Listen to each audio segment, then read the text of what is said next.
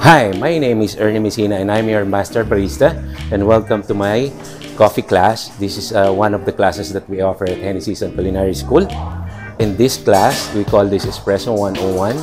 We are going to give you a broad understanding whether you are a coffee enthusiast or just a regular coffee drinker.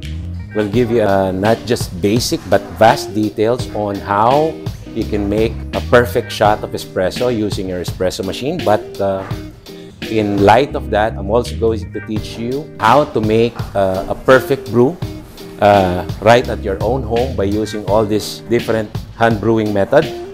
On my right, we call this the French press.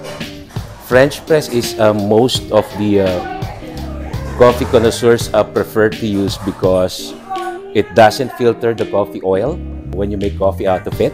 All you have to do is grind it at a much coarser particle size. All you have to do is boil some water, and off the boil, just pour it directly onto the ground coffee.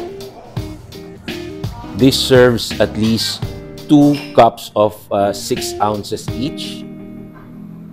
We're just going to fill it up to the line, just below the line, and then we wait for it to steep and to brew for like 3 to 5 minutes.